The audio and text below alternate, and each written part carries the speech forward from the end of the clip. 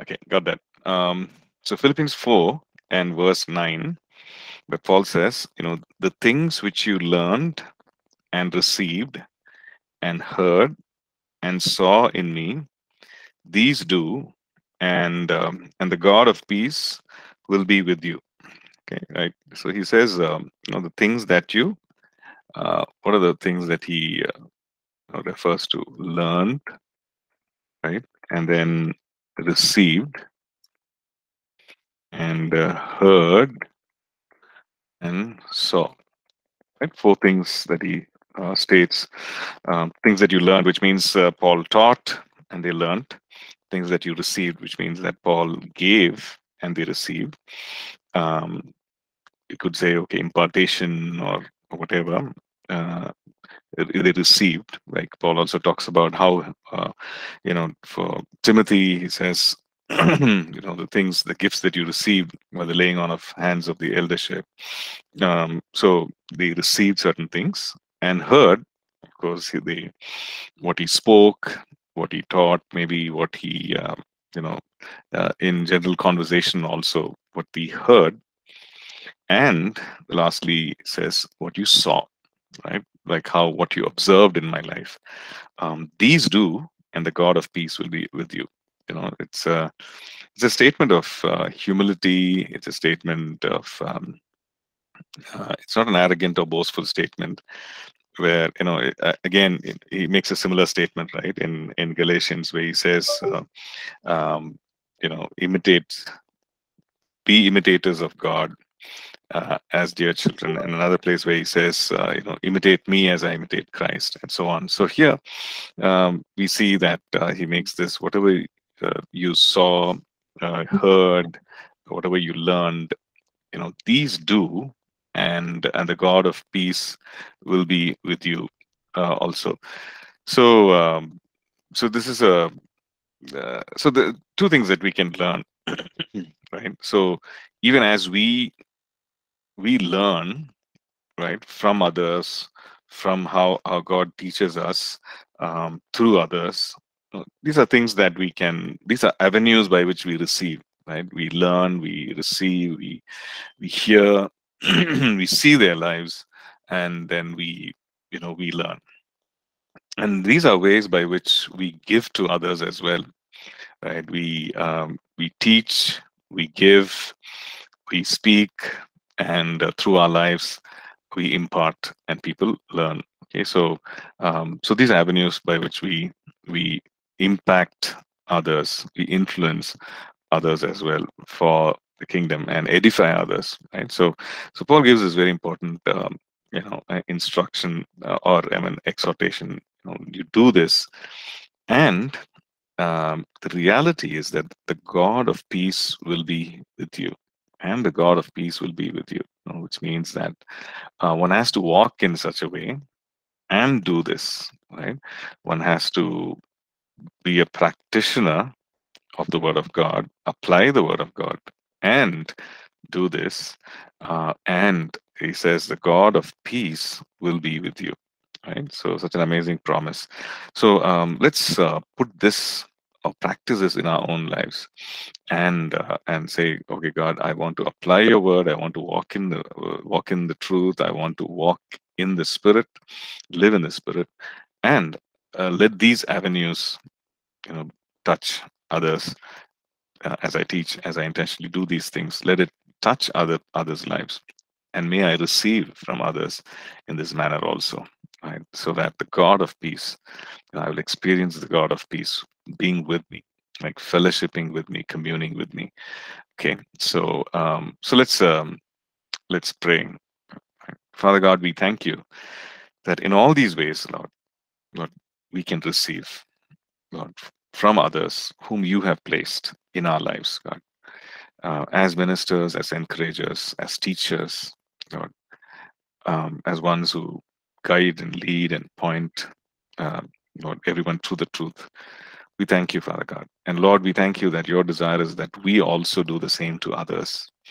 And yes, Lord, as we apply, as we practice this truth, walk in truth, and as we do these things, God, pray that as this word as the scripture promises, that the God of peace, the God of peace will be with you. And Lord, I pray that Lord, may we experience the fellowship of the God of peace. May we experience the power of the God of peace, the comfort and hope that comes from you, God, being the Prince of Peace. May we experience, Lord. We thank you. We give you all the praise and all the glory. In Jesus' matchless name we pray. Amen. Amen. Okay, we're going to continue from where we stopped last class. Okay, so last class we looked at God's guarantee. Okay, God's guarantee to prosper His people. Okay, so we looked at four things. Does anyone remember what are those four things? How can we be sure? How can we say that God is guaranteeing, giving His guarantee to prosper His people? Anyone? How can we say that He's? You can just put it on the chat also. How can we say that God, God is guaranteeing to prosper His people? And well, we can say prosper me. Right? God is giving a guarantee. So, anyone? What are some things that we looked at? God's nature is to bless. Right, right. So God's nature. We study the nature of God, the characters of God. Was that Rinchin? Okay. So we see that, okay, as revealed in Scripture. That's very important, right? Yeah, Nikhil. So I see that. So the nature of God is to bless. So the thing is, it's not an imagination of a person, right? It's not somebody's creativity and saying God must be like this, right? But it's as revealed in Scripture. Like that's very important. No? God reveals His nature, reveals His character in Scripture, in His Word, and so as we study it, we understand, hey, this is what it is. So that's why we can base it on the Word of God, right? So He has promised, this is who He is, and many times we see repeated over and over again through Scripture, through the Testaments, that this is who He is, right? Okay. Then what else did we see? What was the other thing that we saw? We learned that Jesus is the Prince of Shalom. Yeah, Sean. So He's a Prince of Peace. Yeah, but how does that apply? How does that guarantee His?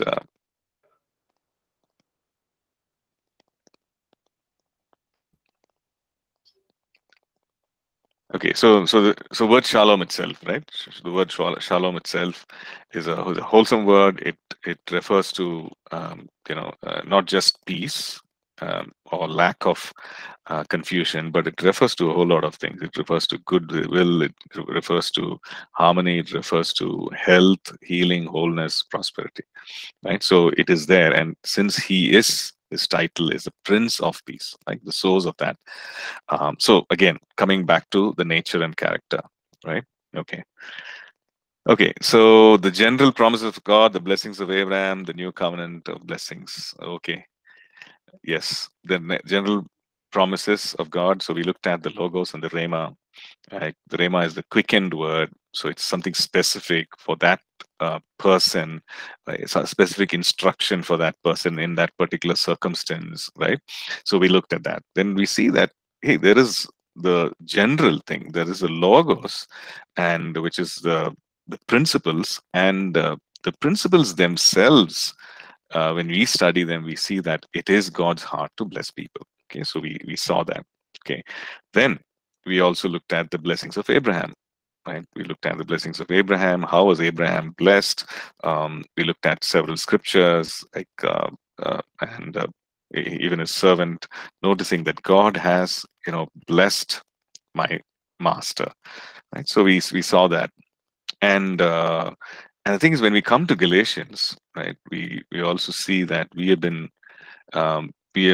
taken off that curse. Right, He took that curse so that we might be blessed with the blessing of Abraham. So very specifically, Galatians 3:13 talks about that. So the blessing of Abraham might come upon the Gentiles in Christ Jesus, right? In our union with Christ, that we are recipients of the blessing of Abraham, right? And one of the blessings that Abraham walked in is prosperity, okay, success, increase, material wealth, and so on, right? Then we also looked at the covenant of blessing. Right? We looked at the old covenant, and which the Old Testament saints walked in, and material benefits was part of that, right? And now in the new covenant, we saw that yes, it covers whatever is there in the old covenant and something more, right? His indwelling presence and his walk with us all the time.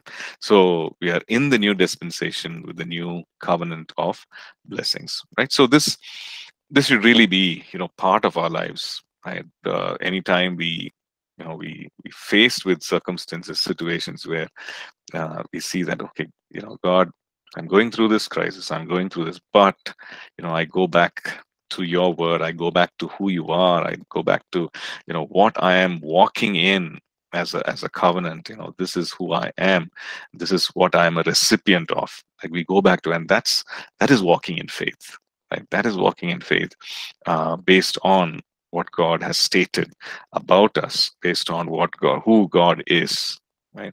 And that's walking in faith, and that is walking according to His will, right? That is walking in the Spirit, right? Living in the Spirit, walking in the Spirit, right? Ordering our lives according to that, right? Okay, so let's look at the next topic. Having said that, which is let's look at some of the hindrances. Okay, so hindrances meaning, what are some things that hinder or stop or block, right, God-given prosperity. Okay, so we're saying that, we're looking at, yes, this is what God intends for us. This is what God desires for us. Um, you know, but we can hinder His plans and His plans, His desire for us, His will for us. We can hinder, right? We can walk away from Him. We can choose to walk away from Him. We can choose to not obey Him. And that's what a carnal mind is, right? Really, a carnal mind which is enmity against God, a carnal mind which does not submit to the laws of God. So we know that, even as created beings, well, the Creator is all powerful, but he's sovereign, but He has given us free will. So we can choose to walk away, and in our walking away, we can choose to really hinder what He wants to bring into our lives. Right? We can hinder that. Okay, so the first one that we see, that can be a barrier, that can be a hindrance, is wrong motivation. Okay, now, to walk in the blessing of God, to walk in the things that God has for us, there are two things, right? You can have a wrong motivation or a right motive or a right motivation, right? Now, if our motive to walk in the blessings of God, right? Talking about material blessing, success, increase, it's God given. Okay, God intends for us. Now, if my motive for walking in even what God wants for me, right? It can be in the area of gifting, it can be in the area of anything, right? If my motive is wrong, then you know I myself, that my motive, my intention is becoming a hindrance, right? It's becoming a hindrance. Now, James chapter 4 puts it out very clearly. Okay? It says, you lust is what? Desiring something greatly, intensely, right? To the exclusion of everything else. You lust and do not have. You murder and covet and cannot obtain. You fight and war, yet you do not have, because you do not ask. Okay.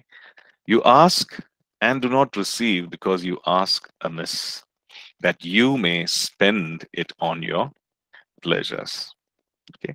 So it's very, very clear. First of all, the methods that are used in order to get something. Okay. The methods, is saying, you are lusting. Okay. Craving intensely, you are going after things, and it's in line with what the flesh desires. Okay, so you lust and you do not have. Murder, look at the method: murdering, coveting. Okay? And you murder, you covet, and you cannot obtain. You fight and war. Again, um, you know, fighting, it's not talking about a spiritual fight, it's talking about a carnal fight. Fight with the flesh and blood, which the Bible does not advocate. Right? You fight in war, and yet you do not have because you do not ask. Right? So the thing is that God is God is someone who desires this for us. We looked at the nature, we looked at the promises. He desires for us to walk in, but something is hindering, something is stopping, and He says, these are the wrong methods. Right? The motivation is completely wrong, and you are lusting, you are coveting, you are murdering, which means that you don't care about the process, you don't care about what happens to the other person, right? But you want it for yourself. You don't care. It's something very selfish. You want it, right? You don't care what happens to the other person, right? And then it says, "You fight and war, and you do not have because you do not ask." The simple thing is asking. And then in verse 3, you ask and you do not receive. Even in that asking, when you ask amiss. Okay, so what does that mean? That means that you're asking not in line with God's desire, your heart is not right. You're asking amiss, that you may spend it on yourself or on your pleasures. Okay, now, and that's the reason he says that you're not receiving, and that's the reason that you're not walking in something that God actually desires for you, right? Um, so how do we, when we look at this, and when we look at, go back to, let's say, First Timothy chapter 6, okay? Now, First Timothy chapter 6 and verse 17 says, "Command those who are rich in this present age not to be haughty." Okay, First Timothy chapter 6, verse 17. "Not to be haughty, not to trust in uncertain riches, but in the living God, who gives us richly all things to enjoy." Okay, so when God gives us some things to enjoy, don't I spend it on myself? Okay, so that's the question, right? So am I not spending it on myself? So if that is the case, then how can God say you're asking amiss, that you may spend it on your pleasures? What do you think? Okay, James 4 verse 3, First Timothy chapter 6 verse 17. He's richly giving us all things to enjoy. And so what do you think? Any answers?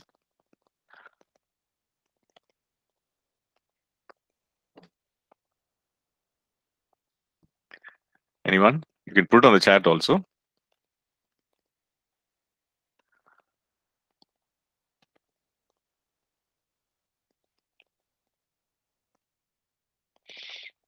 No one. Okay, let me just minimize the notes. Okay, so yeah, anyone?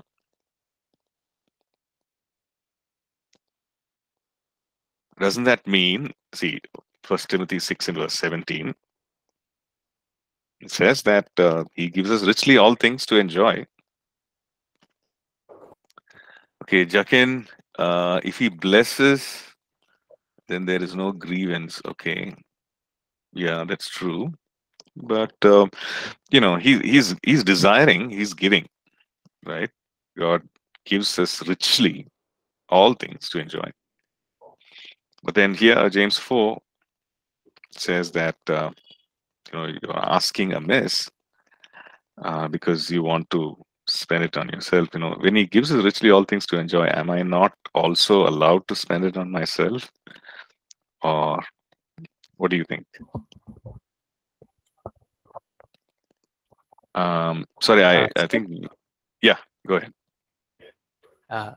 so what I feel is that so that is true that God has given us all things to enjoy, but what he's trying to say here in James is that you don't take it to a certain extent that you leave God out of it. You should enjoy, that is true, but at the same Hmm. time you should also maintain a relationship with God.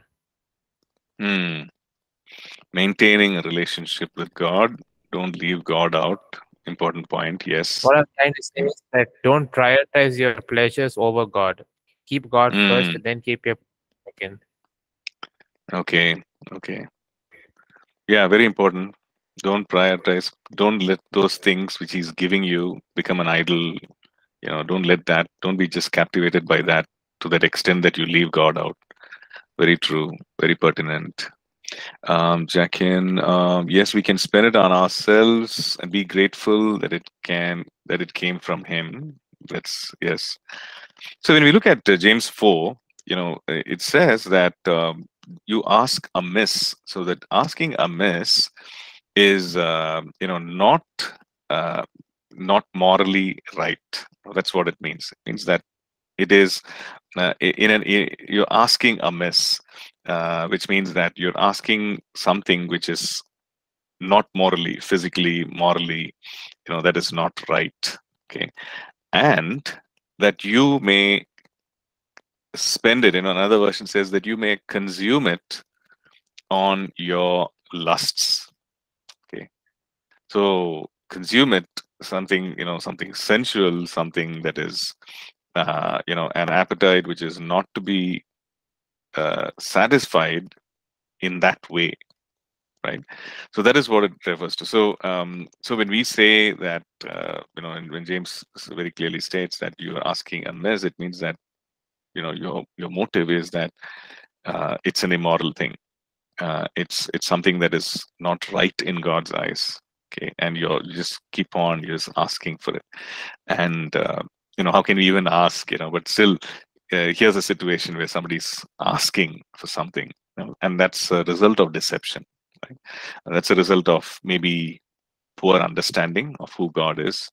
Right? There's a result of deception where someone feels that, hey, like not too long ago, I was having a chat with someone who actually was living in sin and um, in sexual sin, right? So that person said that, hey, I actually thought that this was a gift from God, right? So that person's understanding of God's word, and also to an extent being deceived, where that person thought that, yeah, this is from God. Actually, it's God actually rewarding me, right? So no concept of right and wrong according to God's ways. Right? Can it happen to a believer? Yes, it happened, right? Happened to such an extent where that person thought that, yeah, I'm actually, walking in God ways. God is okay with it. God is right with it, which means that conscience was seared, right?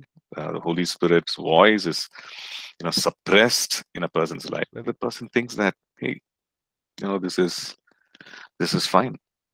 Okay, so you can actually go to God and ask, Miss God, give me this, that you may spend it on your pleasures. It's just you and yourself and spending it on your pleasures, right? So that is a scenario.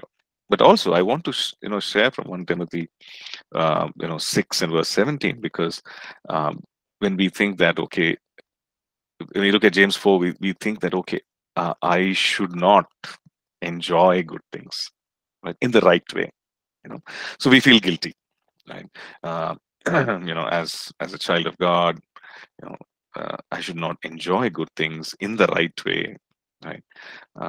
Sometimes we feel guilty, right? And we let's say, God blesses us with good things. Maybe you have new things, you have maybe something that your heart desired, and it's right in the eyes of God, but still we feel guilty because we look at it and say, oh, I'm spending it on myself. Is it wrong? Right? And you feel guilty and maybe condemned and so on. So just this verse gives us the freedom. God is the Heavenly Father. As a father, as a parent, would you want your child to, enjoy things responsibly and in the right way? Of course. At the right time, in the right manner. Yes. Right. So, just wanted to share that as well. Okay. So, yeah, thank you for all those responses. Good. Let's look at another verse.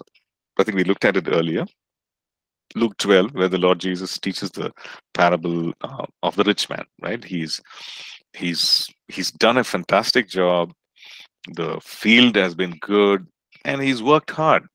Obviously, he's worked hard. He's has some workers.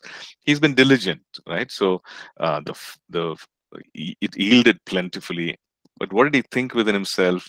There is no room to store my crops, so I will do this. I will pull down my barns, build greater things, and which is a logical thing to do, right? So to to consolidate the harvest, or to make sure that the harvest is stored in the proper way. That's a logical thing to do, right? So he's saying, oh, I'll build greater, build bigger barns so that I can store all my crops and my goods. But then he goes on to say, um, soul, you have many goods laid up for many years. Take your ease, eat, drink, and be merry, right? And then God says, this night your soul will be required of you. Then whose will those things be which you have provided? And more importantly, verse 21 says, so is he who lays up treasures for himself and is not rich towards God. So obviously, this person in this parable is a person who is a diligent worker, who is wise in storing the harvest, is a good steward, right? I don't want to waste those things which are coming in. I want to store it in the proper way, used to the proper way. But the problem is that he was not rich towards God. It was only himself and his needs, and he was not rich towards God. So obviously that aspect is what was the motive, what was the motivation. So when it comes to a wrong motivation, that becomes a hindrance, something that God wants and desires for us. Right? Okay, the second thing is, the wrong methods. Okay, so James 4, we saw some of the wrong methods: lusting, murdering, coveting, fighting, right? Wrong methods in order to get those things which are not wrong in themselves, right? But the methods are wrong. Okay. Psalm 5 and verse 4.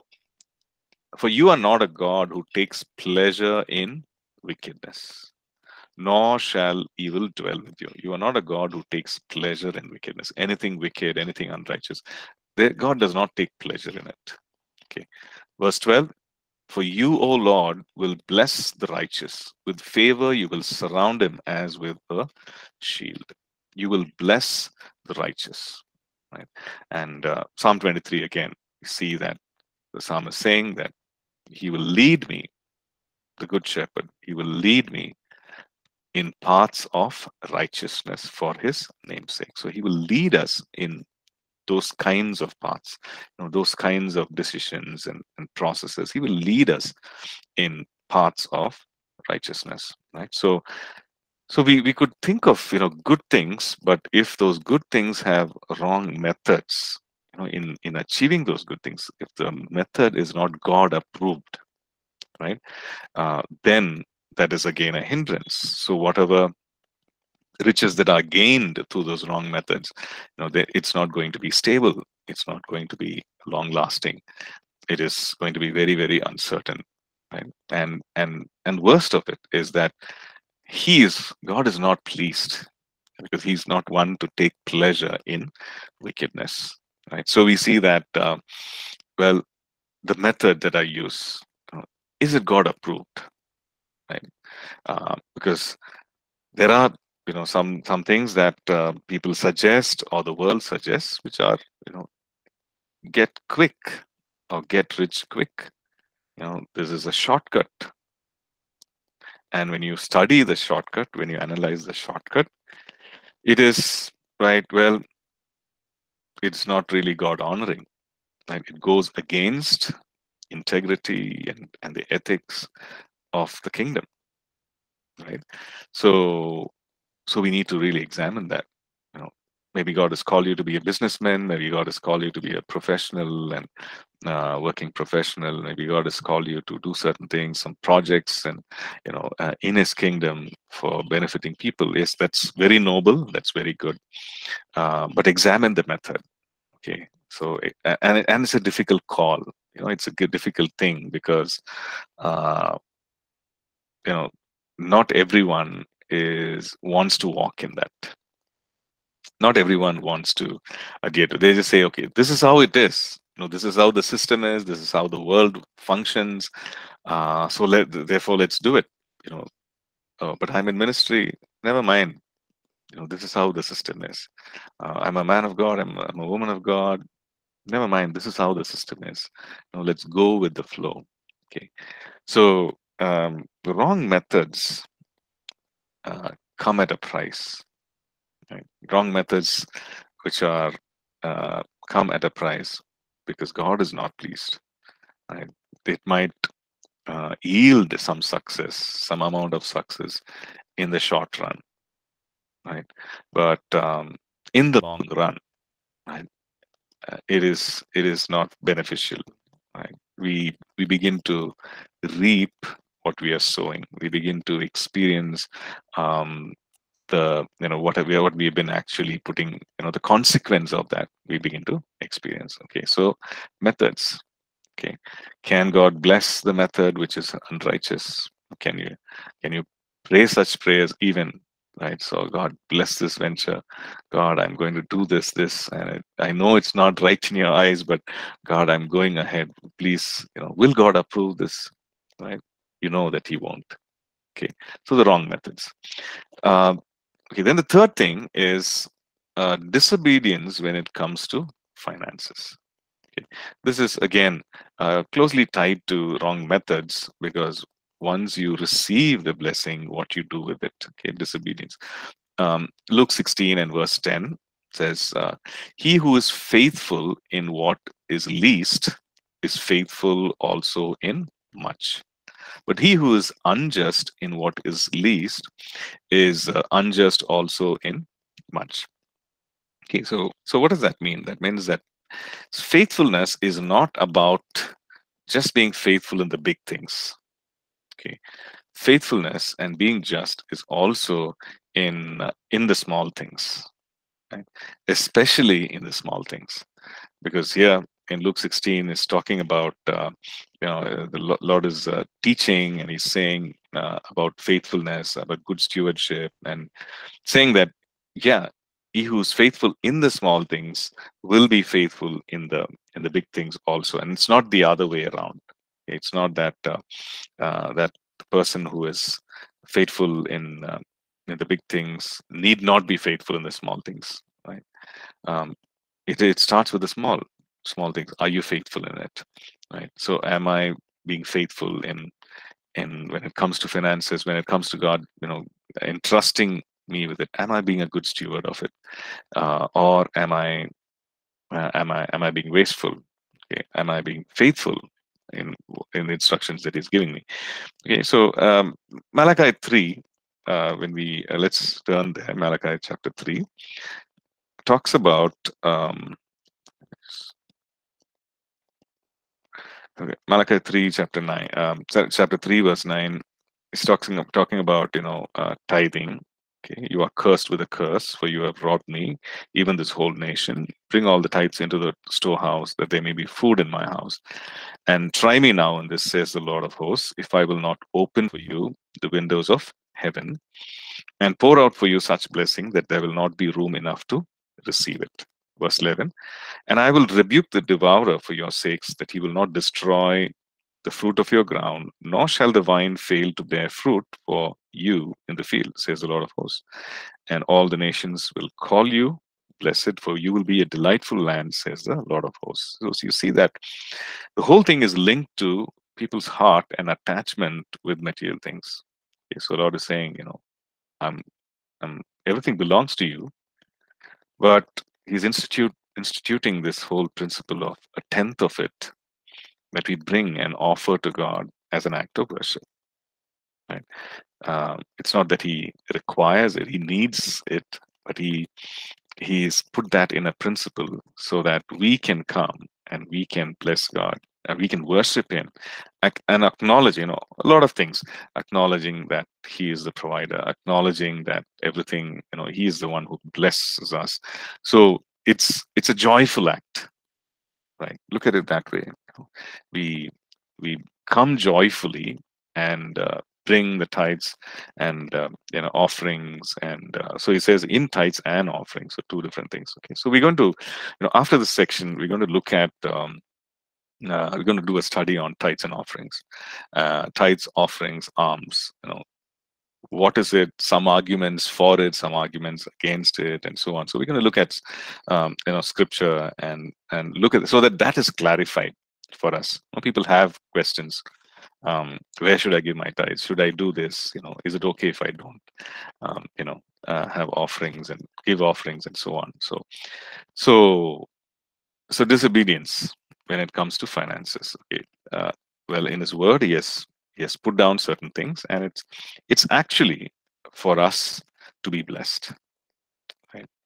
If you look at it, every commandment that He has put in, every commandment, every instruction, it is to keep us safe.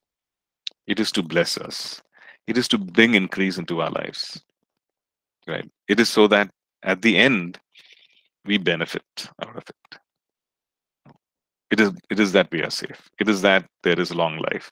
It is that we don't open the doors to the enemy. Anything that you look at. We might say, God, you're a spoiled sport, God. Why can't I do this? Why can't I do that? But if you look at every commandment, every instruction, it is so that we might be kept safe.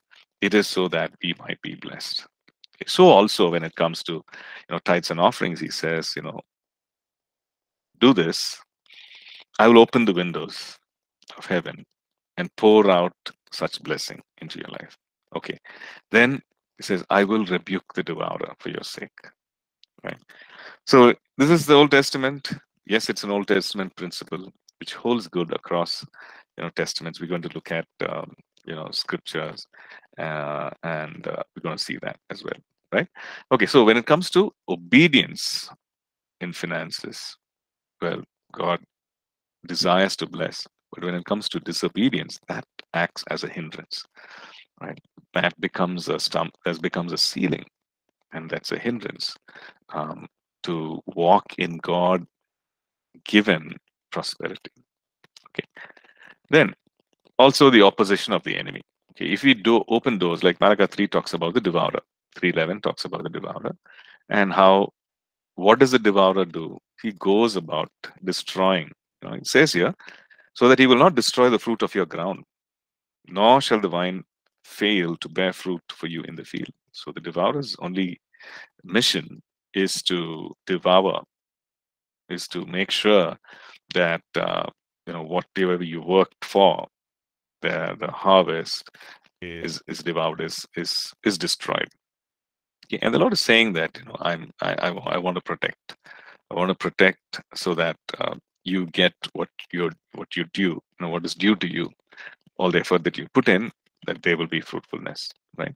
So His promise is He will not destroy, the devourer will not destroy the fruit of the ground. So we see that there is the enemy who is real, and his intention is to destroy. Right? John 10:10, very clear. The enemy comes, the thief comes to steal, kill, and destroy. Okay, so destroy everything that God intends for us to walk in. Right? But praise God that He's a defeated foe, and God has given us all authority. All authority has been given to Him, and He has vested that authority, delegated that authority to us, right? To trample on serpents, scorpions, and all the powers of the enemy. Right? So if we open the door for the enemy to walk in, if we are ignorant of the schemes of the enemy, and if we willfully, walk in rebellion, against God, we are obviously, inviting the enemy to work in our lives. So then this happens, right? The opposition of the enemy, and because of which he devours the fruit of our labor. Okay, so these are some more some reasons. Lack of wisdom. Okay, these last two things are quite practical, but some things that we do not associate with God-given prosperity. Okay, we say that, okay, if God wants to give, He will give, right? And the reason I'm not experiencing this is because God does not want me to have it. You know, if I have it, if God wants me to have it, I will definitely have it. But the thing is, there are these things, there are these factors which really prevent or hinder God from pouring into our lives. Okay, one is lack of wisdom. Okay, lack of wisdom meaning when God brings something into our lives, we need to have wisdom to handle it in the right way. If God brings success into our lives, how do you handle success?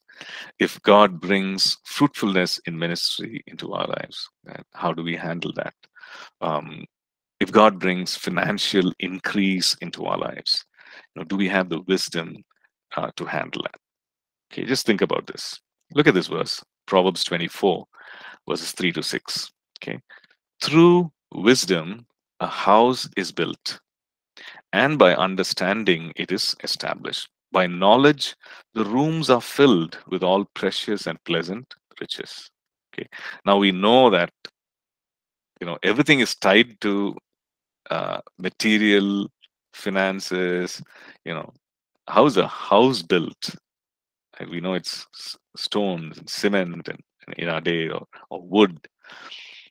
And how is it established and made strong? We know that there are earthly materials, right? Okay, when you precious stones or pleasant things, and good furniture or everything, how is it? Isn't it because you acquire it through whatever means you buy it, right? But here it's very clear. It says wisdom, it is built by wisdom, by knowledge, the rooms are filled. Okay, and it says a wise man is strong, which means a man who walks in wisdom, who applies wisdom, is strong. Yes, a man of knowledge increases strength. Okay, so knowledge, wisdom is tied to finances, is tied to the use of material wealth, and the access to it as well. Okay, so wisdom, right? So we can actually, people can put a lot of money into your hands, but it just takes some time for it to all disappear, right? Because if you continue to use it, even if it's a big pile of money, right, one day it will become zero, right? If we don't have the wisdom how to use it, how to invest it, how to save, so that it can be utilized over time, right? So this lack of wisdom is something that can actually deplete, right? Whatever God is putting into our lives, whatever God is bringing into our lives. So that's something to seriously consider, right? And the best part is this, again in James we see that if any of you lack wisdom, we can ask God, who gives to all liberally, and that says that without ridicule, right? And let me just read that exact verse. Um, Let him ask in faith without no doubting, right? So verse 5, if any of you lacks wisdom, let him ask of God, who gives to all liberally and without reproach, and it will be given to him. So wisdom is key. Wisdom is required. We need wisdom, right? Wisdom is tied to wisdom, and knowledge is tied to strength, uh, strategy in war, everything. Wisdom. By wise counsel, you will wage your own war. And a multitude of counselors, there is safety. Okay. Now, the last one, if you look at this, insufficient effort. Okay. Now, Now, what has that got to do with, God-given prosperity? What has that got? So does that mean that I need to work in order to receive God-given prosperity? Well, that is what God says, right? The fact that God has different avenues of bringing prosperity into our lives. When we say different avenues, different means by which God brings wealth into our lives or finances into our lives, right?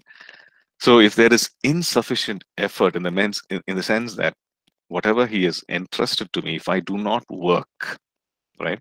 If I do not put in effort, that means that that flow is actually reduced and even stops. Right?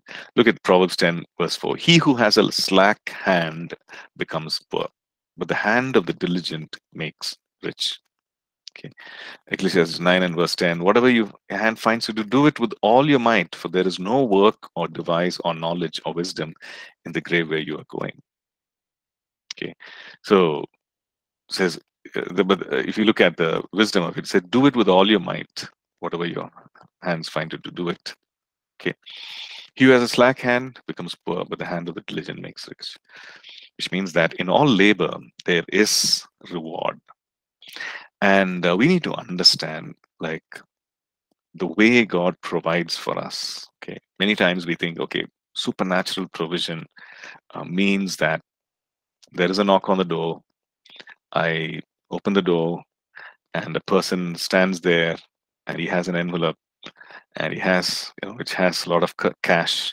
He's just saying, okay, take, somebody giving it to you. Well, that's one scenario. Yes, that God does provide that way. The other scenario is also you go to an interview and you attend the interview, and you get appointed, you get an appointment letter in that particular organization, whatever ministry thing. You work with all your might, right? Work faithfully, work hard, work diligently. At end of the month, there is provision coming into your life, right? So your employment or your work is also a means by which God supplies, which God provides. We should never forget that, because we think that God provision is always, it needs to be this way. I don't ask and then people give, or um, but we need to understand that in effort, in labor, God has given us some skills and abilities, and is asking us to use that. And in using that, there is a reward for that labor. Okay, we'll stop here.